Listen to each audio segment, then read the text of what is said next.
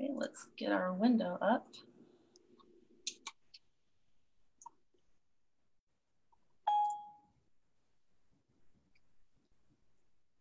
Okay, hi everyone. We are almost a full group. Susan is on her way.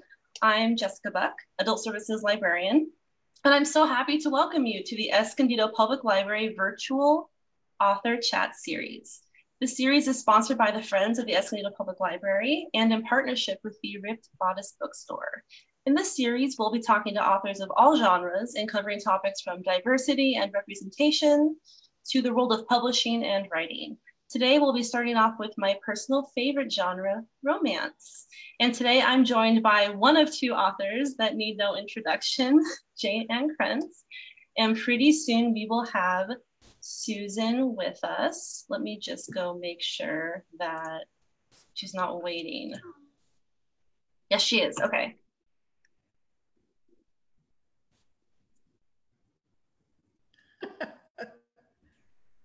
She's there.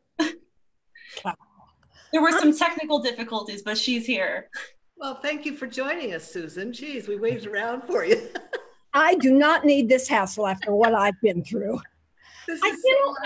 I tried another computer. It was messed up. But on the other hand, I finally have a new outfit to wear. So there you go. It's a great outfit, and you made a great entrance. We're thrilled to have you.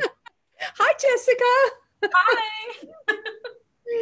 Oh, Zoom. You know, I slept for 9 hours last night, and I'd done a yoga practice, but nothing strenuous. I think all these Zoom events are starting to catch up with me. Actually, I saw an article on it in the paper the other day that there's actually a syndrome of Zoom fatigue.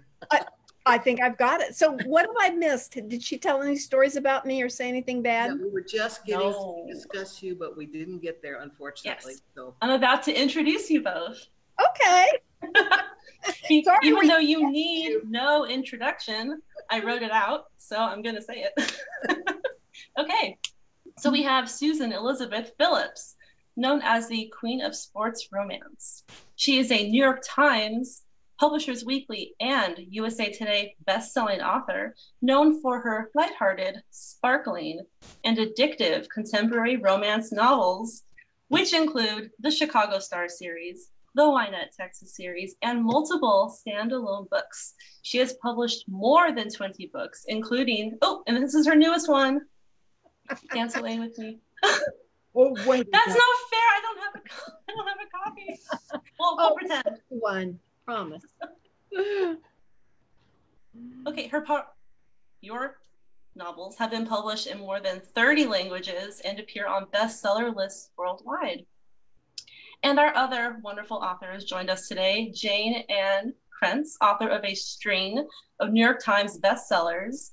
She uses 3 different pen names for each of her 3 worlds. As Jayne and Krentz, she writes, because one isn't enough when you're too amazing. She writes contemporary romance suspense. As Amanda Quick, she writes historical romantic suspense. And Jane Castle is reserved for her special stories of futuristic paranormal romantic suspense. Whatever. But wait, there's more. In addition to her fiction writing, she is the editor of and a contributor to a nonfiction essay collection, Dangerous Men and Adventurous Women, Romance Writers on the Appeal of the Romance, published by the University of Pennsylvania Press. Her commitment to her chosen genre has been strong from the very beginning of her career.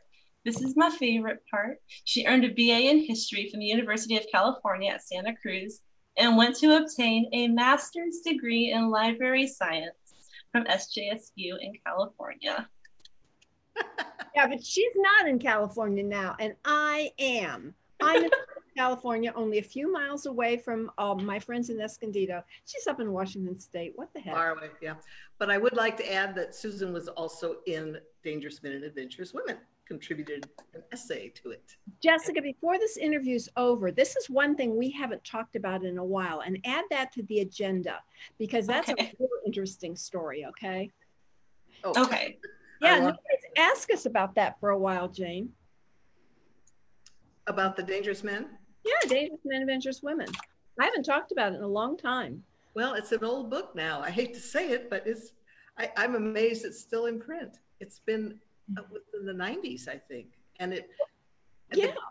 the beauty of it, I guess, is that it was after that was published that it sort of became okay to research and study the genre, the romance genre, with the same respect that they were at the time giving mysteries and science fiction.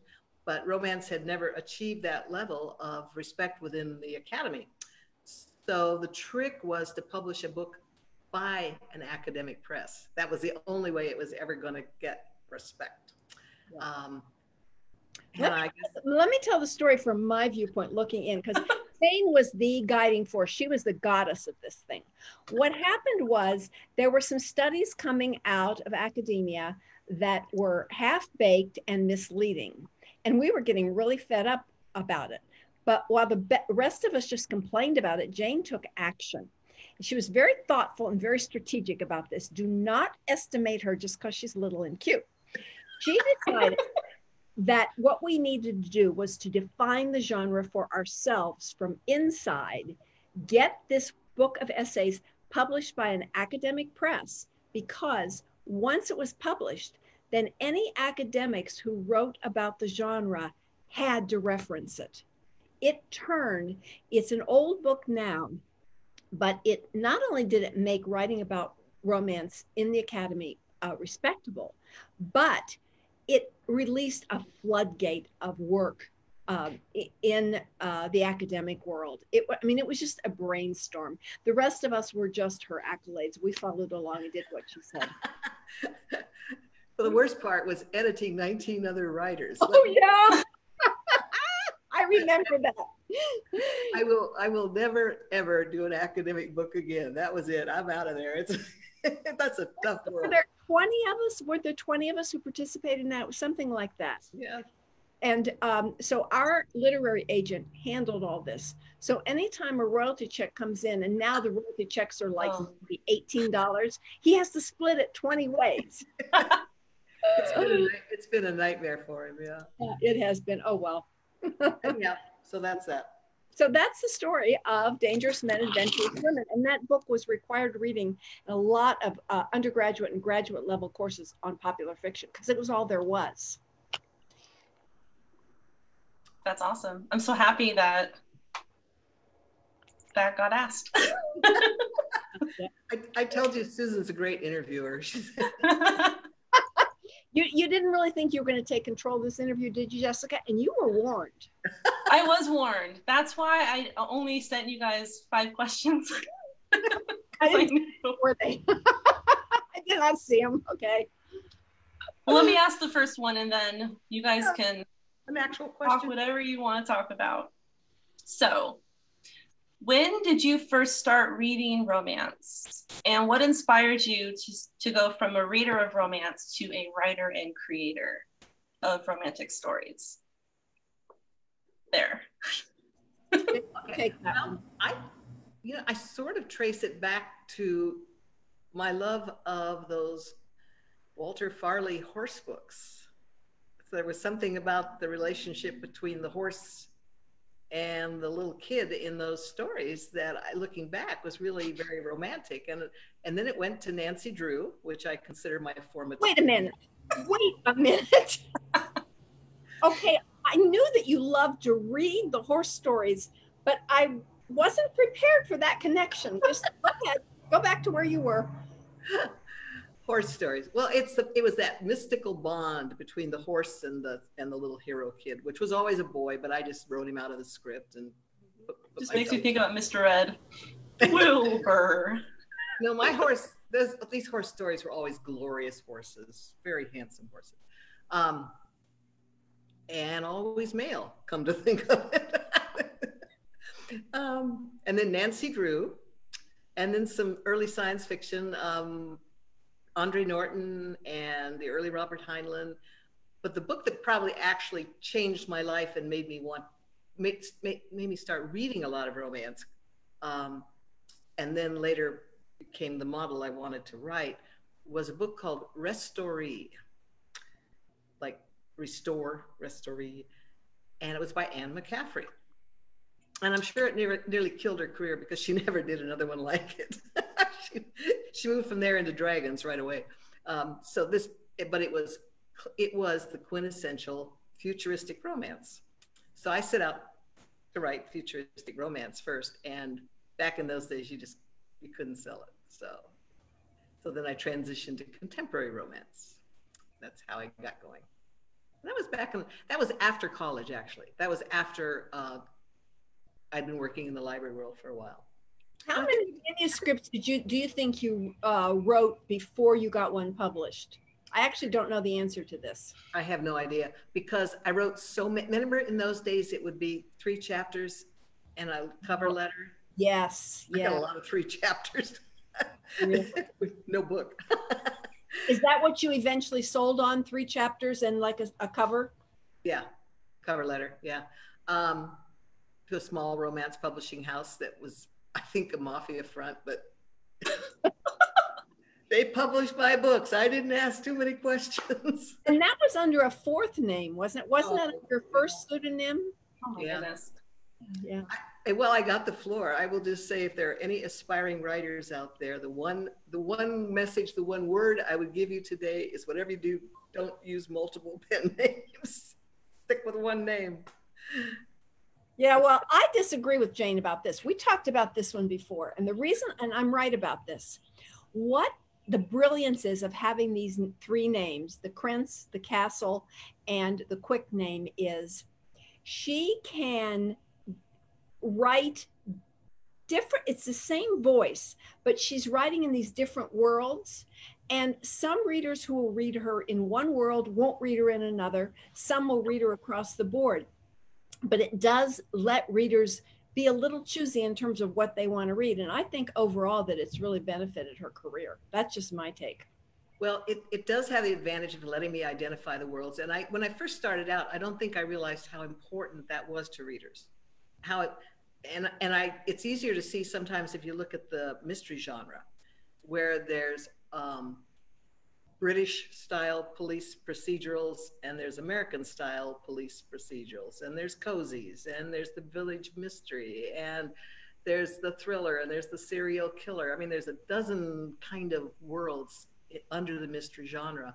And my tip of the day for the readers who read police procedurals, is that the difference between the American police procedural and the British police procedural is that in the British police procedural, the cops are usually the good guys. That dirty cop story is an American story. And I find that fascinating. Isn't that interesting? Yeah, I just find that really interesting. Yeah. Off topic, moving back to Susan.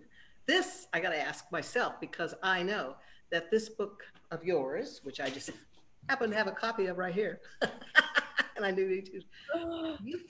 We talked a lot while you were writing this book, and you said it felt a little different for you. It was your voice, but something was different. And so what was that for you? What was that experience? You know, readers love my Chicago Stars books and the Wynette, Texas books. And there are certain readers I have who would like it if that's all I wrote. Those books tend to be romantic comedies. Generally, they're sort of romps. And I love writing them. But I've always said I won't write another Chicago Stars books. I love those books. I won't write another unless I have the perfect story. And in the meantime, these other ideas are coming to me. So I do these standalone books, and they always have humor in them, but they may be a little bit more serious. This Dance Away With Me is probably my angstiest book. At the same time, there's a lot of emotion in this book. There's still humor. This book kind of walks that line between romance and women's fiction. And this is a line I love writing and I love reading, where you have a strong love story, but you also have these stories of community and family and girlfriends, and you've got teenagers popping up and a really crazy town with a lot of crazy people. I just love reading that.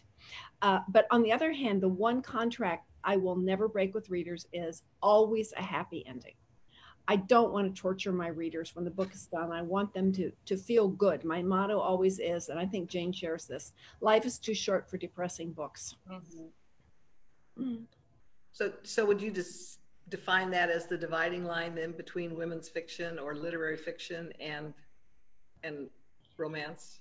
I think that this whole women's fiction is such a huge umbrella for everything, and some women's fiction tends to be very literary, and some of it's very depressing, and some is what we call chick lit or mommy lit, and I don't have any trouble with that because I love reading books in all those genres. But the relationship between girlfriends may be, in many of those, more important than the hero heroine relationship. And in my books, the basic relationship is still going to be the hero heroine.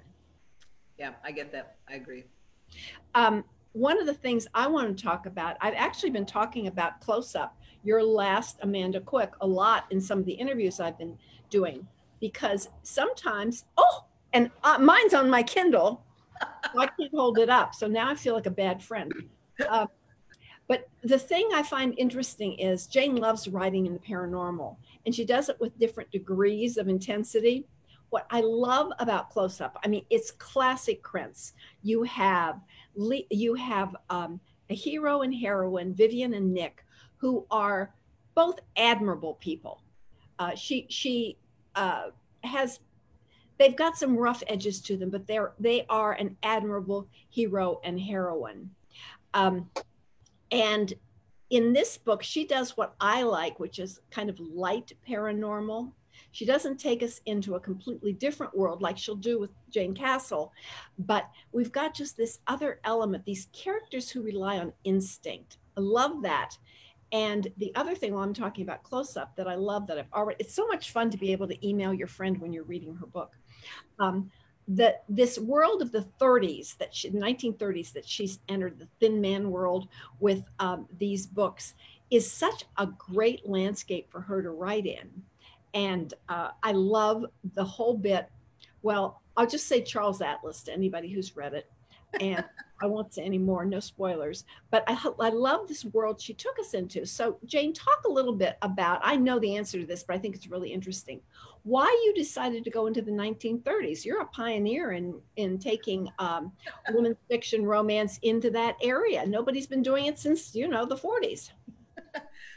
Well, maybe I should just let you keep talking. You're doing a really good job of selling that book. No, when I first started out writing Regencies, the Regency As world, Amanda Quick. As Amanda Quick. Right. The Regency world appealed to me because of the sparkly dialogue, the kind of back and forthy thing. There was a world in place there that people recognized because of, Georgette Heyer. They had been reading Regency romance, I think she started in the 30s, and people knew that world. And here in America, people knew that world because there were just, it was a world that had already been brought into existence. So when I decided to shift out of the 19th century, I'm already back in the 20th century, and I didn't feel a zone there that fit my kinds of characters, except the contemporary zone, which is I was already writing in the 21st century. And most of the 20th century isn't all that appealing to me. Maybe I lived too much of it. But I had an interesting conversation with my editor when I said I was going to give up the Amanda Quick writing. And wait a minute, just let's get this clear. It's not that you were getting ready to give up Amanda. It's you were going to kill her. Yeah. I didn't let that happen. Go ahead. There was a lot of shouting from Chicago. That's where Susan lives. It was like, no, you can't do that. Anyhow, long story short, I think my editor said, well, what about the 1920s first? And I said, no. For one thing, I don't know what it is about the 20s. It just doesn't, I can enjoy reading a book set in that world, but it doesn't draw me for some reason. And then, so she kept moving forward. We hit the 30s. And as soon as she said that, I said, oh yeah, that works. And the reason was because that's a pre-existing world too. Everybody knows it. Everybody recognizes it from the films and from the golden age of Hollywood. Even if none of us lived in that era, we were all born after that, but we all know it. That's how iconic it has become. And when you have that preset world, and it's got the sparkly dialogue from the movies, it's got all kinds of things going on, gangsters and movie stars and, you know, all the rigmarole. And then I realized that the place that I needed to write about was California in the 30s, because it was such a distinctive world. And at the same time, I don't have to explain everything to everybody, because they've seen those cars. They've seen those Hollywood studios. They get, all you have to do is say, and since I don't do description well, it's really good for me to be able to say Hollywood studio. And thus Amanda's life was saved. But really, you know, I can get why you wanted to move out of the Regency. You know, after a while, you want a fresh playground, and I think that that these quick books gave you that new playground, and just kind of refreshed everything in your head and gave you a new world to play in. So I'm glad. On your book, do you think you'll write more in this new vein with the I think I really, really love these community stories. I love having these wacky people in this neighborhood. And I love, you know, I love writing my heroes they've got edges to them. These are not perfect beta guys that you necessarily would want to be married to. And my heroines, Jenny Crusoe used to say that I torture my heroines more than anybody, but I love at the beginning of the book to take the heroine's support structure and just rip it out from under her. So she really, the story, her whole book has to be her journey. So in Dance Away With Me, Tess is a midwife. She's also a grieving young widow. She's come to this little town above, this little rustic log cabin above the town of Tempest, Tennessee. All she wants is to be left alone. While our hero, Ian Hamilton North, is America's most famous street artist. And that was a whole new area that opened up to me, being able to research street art. He's the American equivalent of the great British street artist Banksy. But he is at a tumultuous time in his career, and all he wants is to be left alone. So you have these characters who both, the last thing in the world they want to have to do is work together, and something else comes along that, of course, makes them have to work together. It's just a story I love telling in lots of forms. I really like that whole idea of enemies to friends, to lovers. It's something that I never get tired of reading about. So that's kind of where I am. And I find that, you know, if I get another idea for a great stars book, I will write another stars book. But I love the fact that my readers will follow me into these different kinds of books, into the standalones and into the series books. Well, it's the voice. You know, readers are following the voice. Yeah. And every author has a voice. Yeah. And no two are the same. It's an interesting phenomenon. But I've always said that I think if you're drawn to an author's books again and again, especially in the women's fiction genre, I think if you come back, you may enjoy one interesting author that shocks you one time, or one interesting author that writes particularly good, sexy, you know, erotica, or, you know, something that someone does really good thrillers or something. But if you go back to that author again and again, and it becomes a favorite, she becomes a favorite. I think it's because something in her core values resonates with your core values. Mm-hmm. I do not think we continue to read people who really violate our own inner sense of what's right and what's wrong.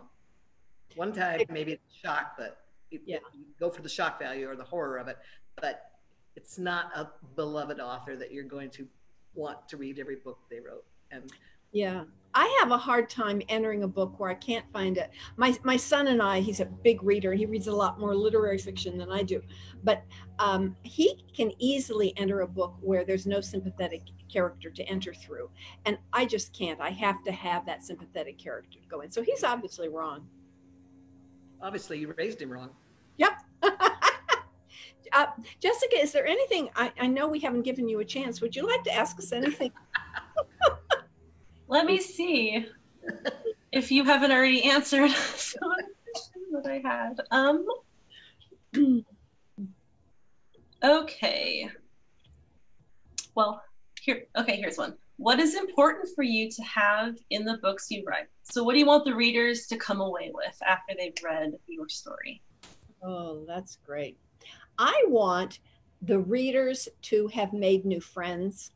And I love that when you're done with a book and you're falling asleep at night and you're thinking about the characters and you're imagining what happened to them after the book ended and you're thinking about them the next day. That's what I want to leave my readers with, the feeling that they want to know more about the characters and they'd like to have these characters in their lives. Oh. That's kind of where I am with it. Jane, what about you? What she said. The greatest compliment I get is when somebody says they reread my books. Yeah.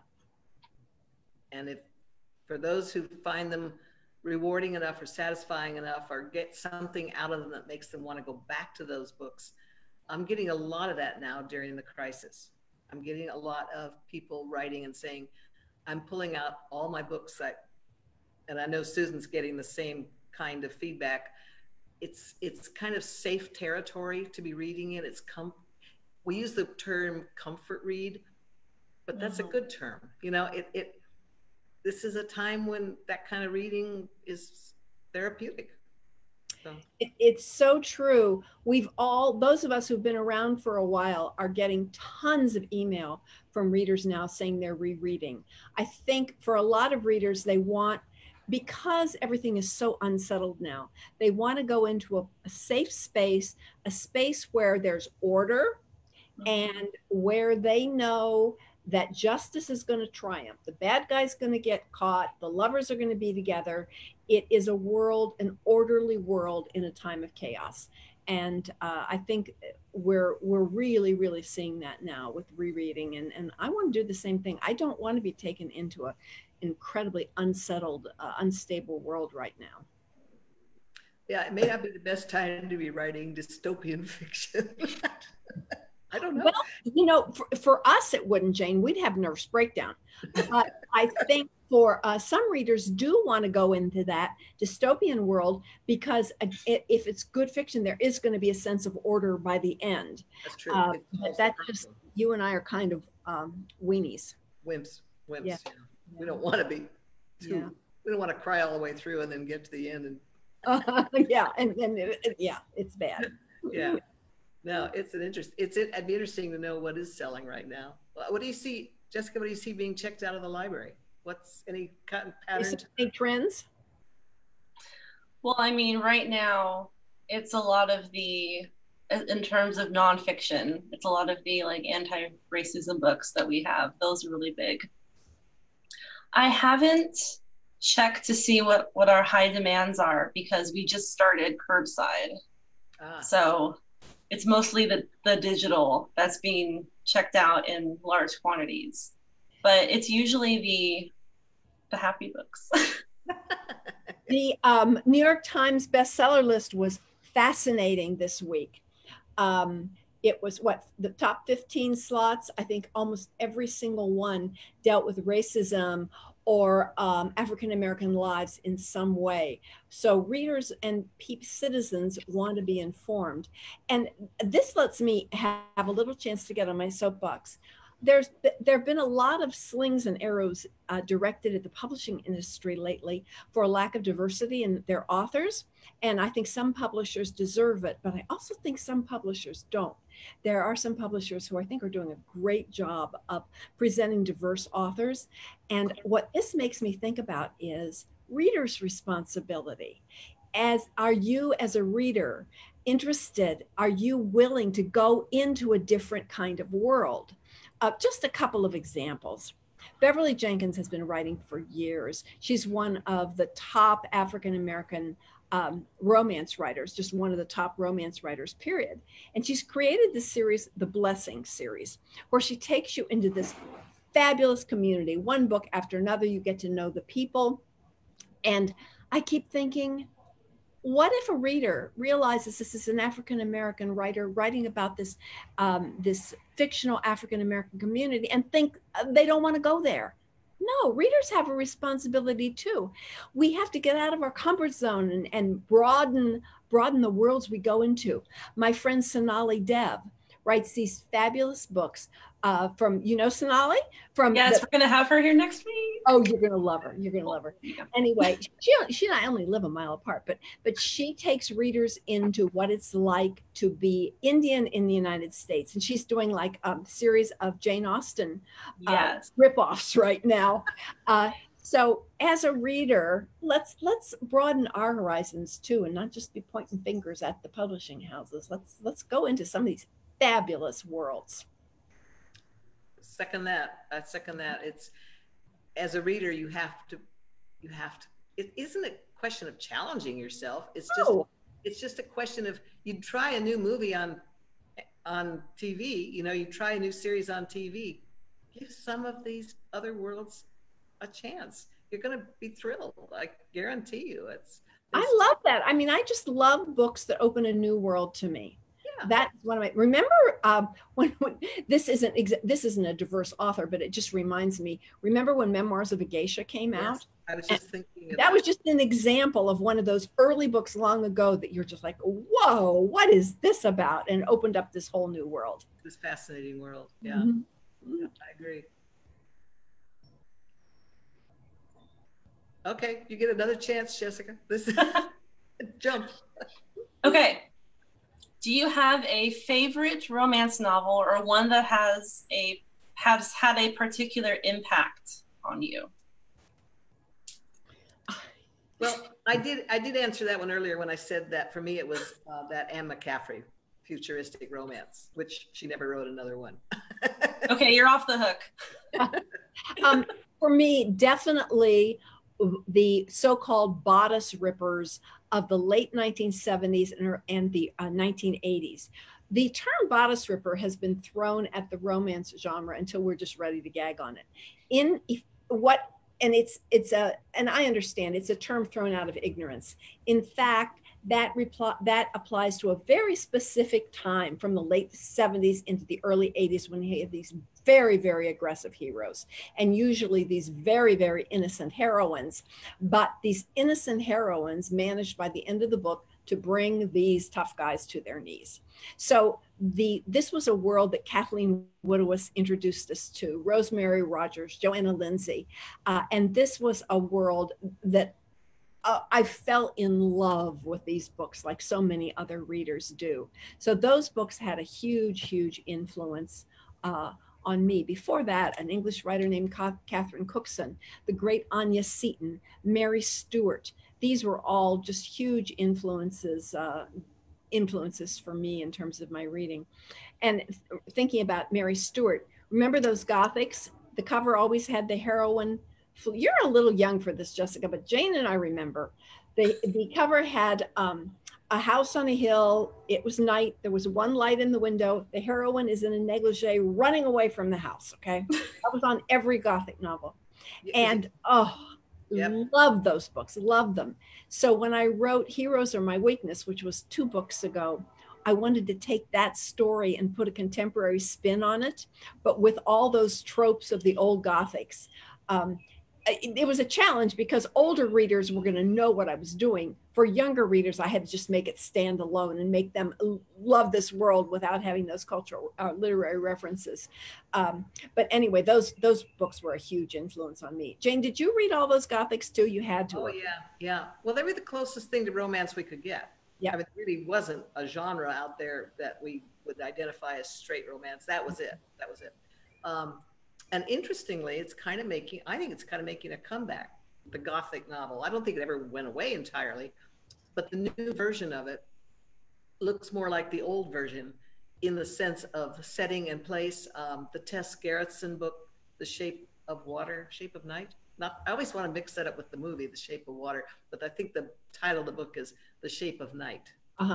And it's the old castle on the hill that's being refurbished, you know, and there's a ghost and the woman running from a past, and she's the only person in the house, you know, she rents the whole house. She's going to write her book there. And it just pulls on all the classic Gothic things, including, and spoiler alert here, that you're never really sure there wasn't a ghost. She leaves, and I think that was the key. You never really, you always leave that thread hanging. You got an explanation for what everything that happened during the storyline, the mystery. But when you walk away from the house, you look back and was there a ghost? You know, and now I've seen that now in 2 or 3 novels in this past year alone. So I'm thinking maybe it's kind of making it come back. Well, we've seen, and that's not romance, but we have seen just the course of our careers, so much exploration happening in the romance genre. And I always love to quote Jane, helicopter. Jane used to say, there is so much, or always does still say, unless I interrupt her, that was always so much innovation in the romance novel because nobody was paying attention to us and we were flying under the genre. You had, remember time travel when that exploded, and just, there is not a concept, an idea from werewolves to whatever that you can come up with that somebody in the romance genre hasn't explored it.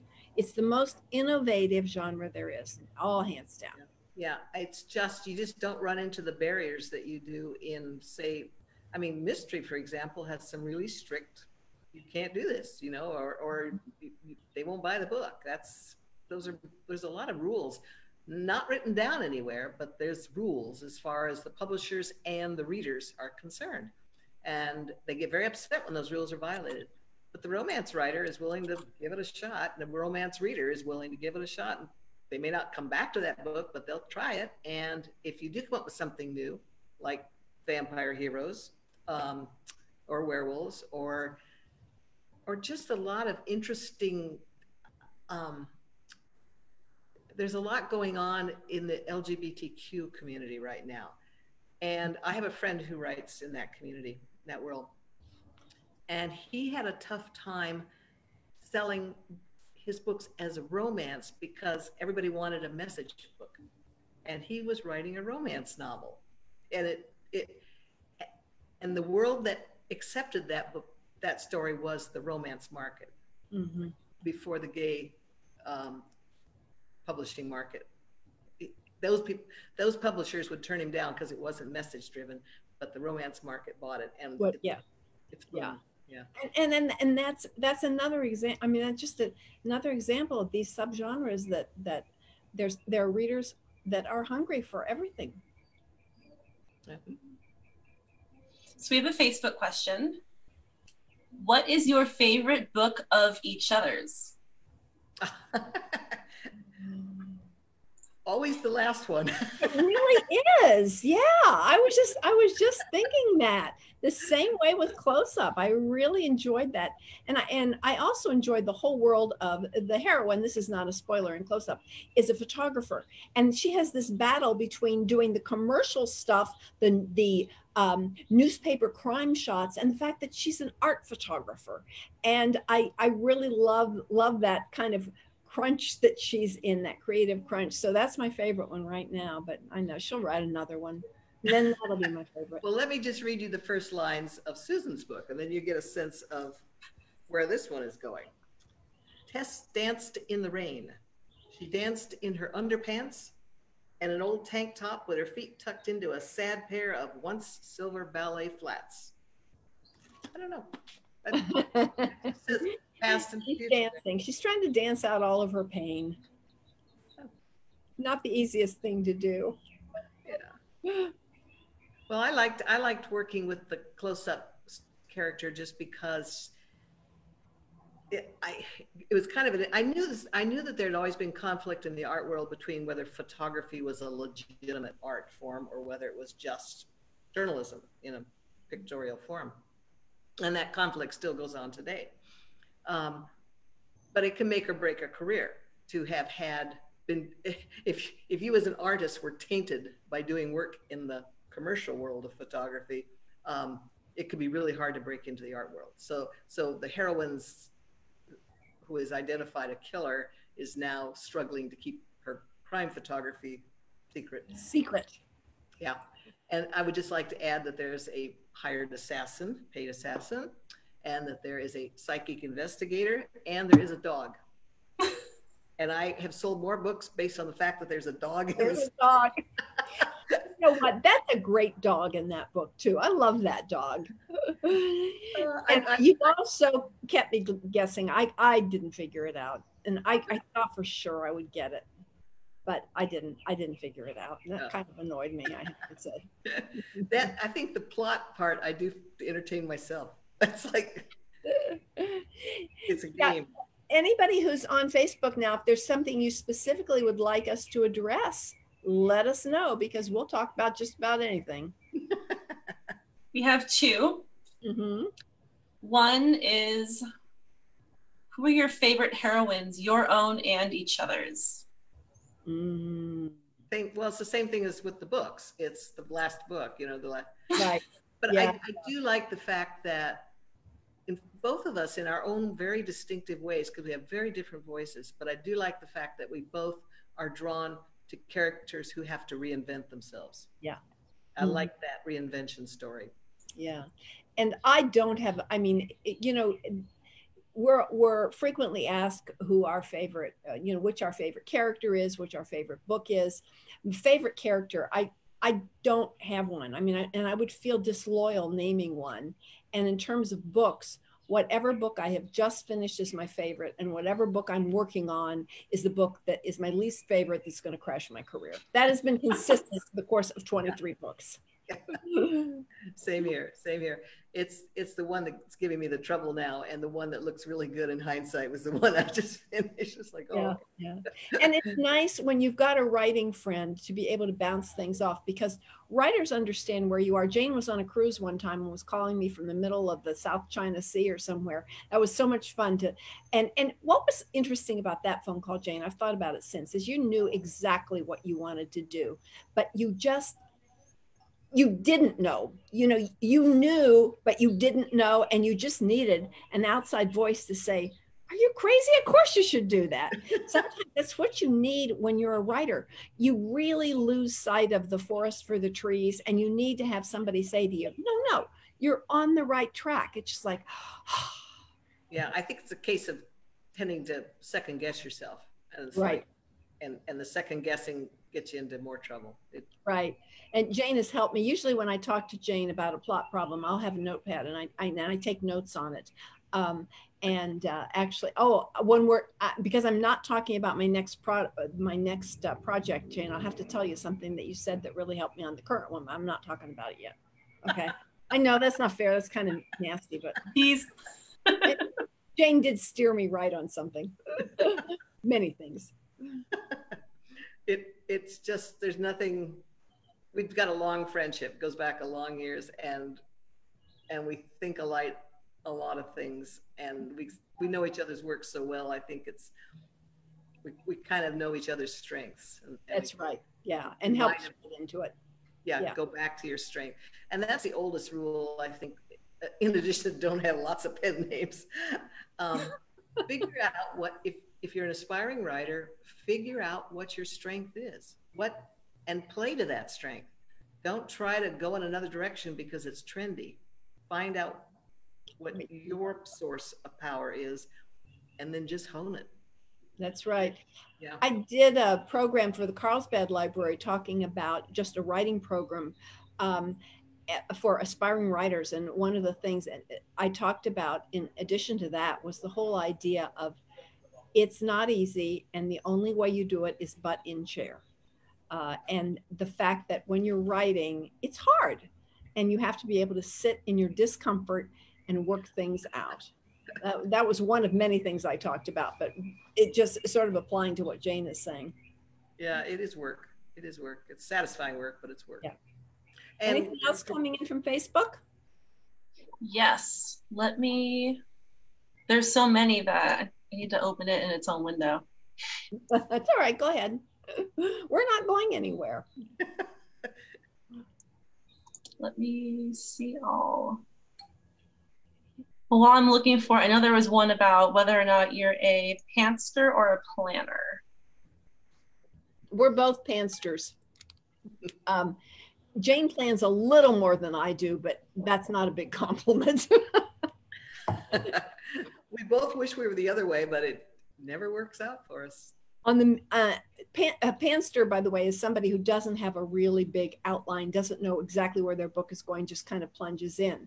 Last night, I did a session with Susan Mallory, a terrific writer, and Susan is just the opposite. She has everything planned before she starts writing. Every scene, she's got her sequence, she has her structure all laid in. And so she says, all I have to do when I'm done is just write it. So completely different process, but that's one of the things with writing. There is no right or wrong way. It depends on how your brain is wired. Yeah. And you just have to make peace with that. Yeah, there are no rules except right. It's just work it out. Okay, here's another. Which of your books would you most like to see made into a film? I feel like you could ask this one. For a long time, neither of us really had those aspirations, because it's such a different medium, and you recognize going in that it's kind of probably not. You're not a film writer. I'm not a film writer. You know, I just don't write that way. And you know what it looks like because it's very visual. Mm-hmm. Things have changed a little bit, I think, lately because of the demand for content on all of these new channels, you know, the Netflix and the Amazon doing their own thing now. They'll look at stuff that Hollywood never would have considered. And there have been some interesting deals done with romance in the past year on, you know, places like Netflix and stuff. We'll see where it goes. It's an interesting new world out there. So if that were to happen, I guess I would hope they would pick up a series, just because I don't think one Netflix movie would sell one book, but if I can get on. I mean, it is amazing to me that your books haven't been picked up, because they're just perfect. I mean, look at these Amanda Quick books, all this setting in the 30s, how visual that is. I'm the same. Jane and I agree on this. I didn't have much interest in feature film because whatever was on the screen wouldn't have been my book. And Netflix is more interesting. You start with what happened with Diana Gabaldon and the Outlander series. Instead of trying to take that first book, for example, and make one movie out of it, it was a whole series. And you really got it, and it was perfectly cast, which is also, how often does that happen? I mean, you know, it'd be my luck that Hollywood would take one of my movies and cast Pete Davidson as my hero. You also have Robin Carr's series, her Virgin River series is just going great, and Netflix has bought another series. Julia Quinn has the Bridgertons coming in. So I know Shonda Rhimes is doing that one, and I think that one's going to be amazing. So that is intriguing, but the feature film thing is not. But we're here. Netflix comes calling. You just to bring money, lots and lots of money. I didn't say that, Jane. You cut that out. Pretend like you didn't. Makes me seem way too greedy. So we have some technical questions like, how long does it take you to write a book? How much do you know about your main characters before you start writing? And do things change? Do you use a vision board? Those kind of questions. Never used a vision board. I did use a Venn diagram once. I was pretty thrilled with myself on that. It's just pitiful. Actually, I've done that too. One of the books was so complicated, I had to do a Venn diagram because I was losing track of the relationships. Well, I remember I was talking to Frank about it over the breakfast table, and I was sitting there with the yellow pad trying to figure out what all these characters had in common that could put them at the scene at the right time, right? And I was just going squirrely, trying to get it all right. And so Frank, the engineer, says, well, do a Venn diagram. And I said, that sounds like math. I don't do math. But then he showed me the interlocking circles, and Bingo. You know, it really was. And so as tools go, that's the only exotic tool I've ever tried to use. Yeah. And I know very little about the characters going in. The same with me. With my books, what always interests me, and I've spoken about this before, is all I have is just the stereotype, the stick figure going in. And it takes me almost consistently 9 months to figure out who the character is. That just blows my mind. I've seen it happen book after book. At that point, they start becoming a fully developed character. The things I have to write, I have to have my fat pens and my yellow legal pad. Although I write on the computer, it's hard for me. My thoughts go in 13 different directions, so I really need to be able to brainstorm on the legal pad. And can't wear a bra. Cannot wear a bra when you write. It will strangle all your creativity right out of you. Trust me on that. Same here. So I've heard a lot of writers say that. Yeah. First rule of writing, take off your bra. It's too much like a corset. Yeah. Yeah. Well, you'd know more about that than I do from the worlds you have written in. So we have two people asking if there are any future Dust Bunny books. Oh, those Dust Bunnies. I love those suckers. Tell us. This is going to be on my tombstone. I can see it now. She wrote the Dust Bunny books. Tell them what the Dust Bunnies are for readers who are the unfortunate readers who aren't familiar with your work. Okay, I write them in my Jayne Castle futuristic world. And this is on another planet with humans colonizing this other planet, and there's creatures already existing on the planet, and one of them is a dust bunny, which is kind of like your perfect psychic pet. This is like the perfect dog or the perfect horse, you know, that just bonds with you, and you and the animal get along. So they are, of course, absolutely adorable, but they are also lethal. They've got teeth, and they look a lot like an Angora rabbit until you see the teeth. And then it's too late. So the Dust Bunnies were a side thing in the first two books.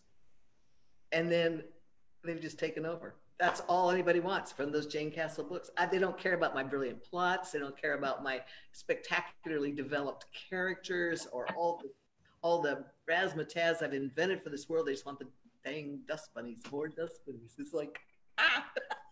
And are we going to get more Dust Bunnies? Yep. I came up with another story, so I'm going to finish writing it at the end of summer, and then I'll get them off my back for a while. Did the Dust Bunnies just occur to you out of how did they come into your head? You were dusting under your bed. Well, I'm just an animal person, you know. I know, but there's bunnies and Dust Bunnies are. Well, I wanted a little character that was a contradiction, because people think of bunnies as harmless. Yeah. And so the surprise is that these are predators. They're like a little dog or something. They're more of a predator. So I wanted an animal that the name embodied that conflict of what you see is not what you get kind of thing. Brilliant. Yeah. Brilliant. You can have. Someone commented that they love how you started adding a couple pages at the end of the book about what the Dust Bunnies are doing. Oh, yeah, I told you they'd taken over the series. I was like, it's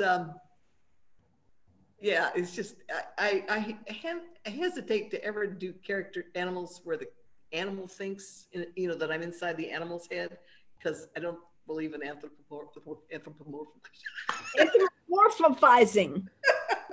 Whatever that thing is, where you pretend they're like humans. But with the Dust Bunnies, I feel free to do it. It's, you know, it's like, yeah, I can do whatever I want with them. And so I don't ever go inside their heads, like what they're thinking. I just show what they're doing in their own world. And do you have a favorite Dust Bunny? No, just the one I wrote last. The hard part about Dust Bunnies is giving each one a unique personality. And the second hard part is coming up with a name. I'm thinking of Otto for the next one. Otis. Otis. I think I'll go with Otis. Otis is good. Otis is good, yeah. It's a respectable name. Mm. Respectable Destiny. Let's see. I'm not seeing any more Facebook questions. They're bored with us already, Jane. Get the hook. Well, then I'll ask one of my questions. So, what is your favorite library memory? I go first. Okay. So I grew up in, I've got two of them. I grew up in Lancaster, Ohio, and the library was in the courthouse. Oh, I got four. Sorry, Jane. And I remember just being little, and the steps were marble courthouse steps inside the building. The library's on the second floor, and the steps had these little dents in them. And about, I don't know, 6 or 7 years ago, I went back, hadn't been there in 30, 40 years.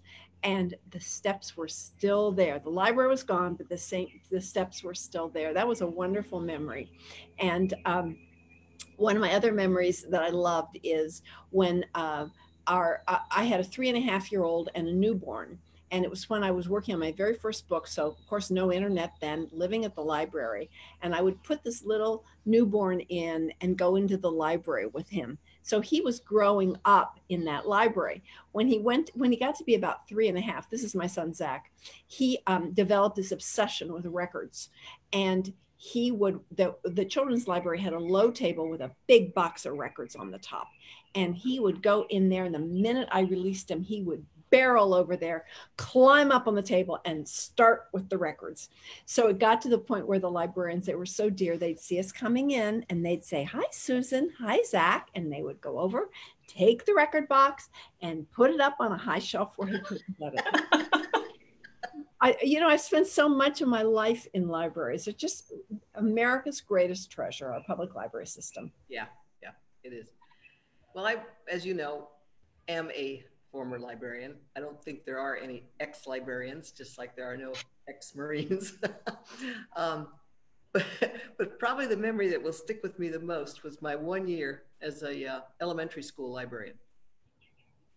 And I remember standing up there in this well-equipped elementary school library and watching the latest class, because we had a series of classes, second grade would come through, third grade would come through, fourth grade would come through. Watching this class of second graders tear the library apart, running all over the place. And I had absolutely zero control over this. And I said to myself, "Jane, you were not meant to teach. You were not meant to run a high school or a school library of any kind. You could find another career path here." So I wound up in libraries for the most part, which was actually very boring work. I don't recommend corporate libraries, at least not the ones I worked in. But that year as a school librarian, boy, did I come out of that with an appreciation for those who got the gift of being able to teach. Man, is that a talent. And I say you pay them CEO salaries and you get the best, because there is nothing as valuable in our society when it comes to children, aside from the parents, as a teacher who really has the gift. Yeah, I would agree. Did you spend a lot of time in libraries as a child, Jane? Yeah, we actually, we lived in a very poor county in California, and we didn't have a library in our community. We had the bookmobile. Oh, can I tell my bookmobile story? I know we're running out of time here. I'll tell my bookmobile. So when I was, I think 11 years old, we lived in Lancaster, Ohio, and my parents couldn't, the library wasn't walkable. And so I always had to wait for my parents to take me to the library. And I was such a big reader that I would run out of books. And I found out that there was a bookmobile, but it didn't come to our street. So I complained to my father, everybody else has a bookmobile and we don't. And my father, in typical fashion, said, "Well, get a petition together and get out there and get one." And he showed me how to do a petition. And my friend and I went out door to door, and we got everybody to sign the petition, and we got our bookmobile. Yay! That was a great story. It also was a great story. It was great parenting on my father's part in terms of take leadership. Don't just complain. Get out there and do something. Yeah, good lesson. Good lesson. Well, I will always be grateful for that bookmobile.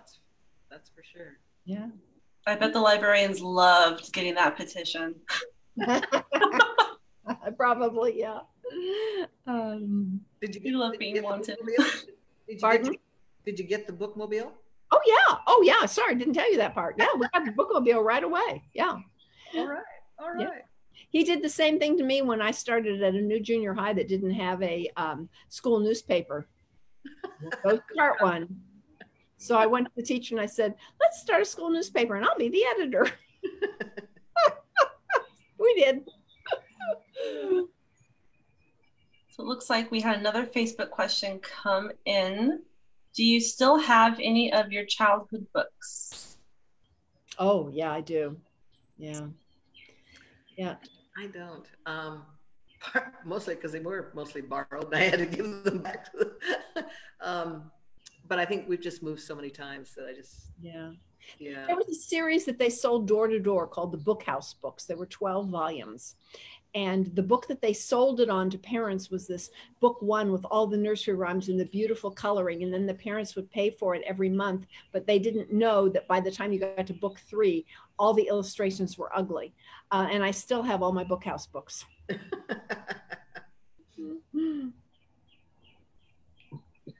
Okay, well, I have my closing questions, which are the typical, what's next for you?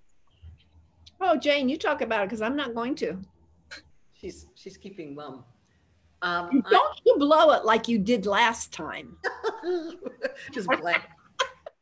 Luckily, nobody remembers. Well, I will be actually because the books are usually, because of the timing and writing and publishing, I'm usually, when this book comes out, for example, I am now writing the sequel that will come out at the time next year. So I'm writing the next book in this Burning Cove series.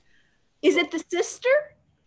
Yeah. Do I know this? Is it the sister? Yeah, the sister. Oh, yes.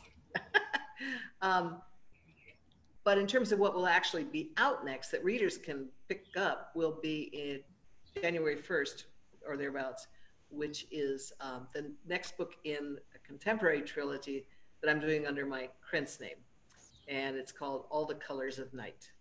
Oh, cannot wait. And that's got a real psychic vibe to it. So yeah, that's going to be fun. And I am almost done with the next project, and I'll probably be talking about it in the next month or so, but not quite yet.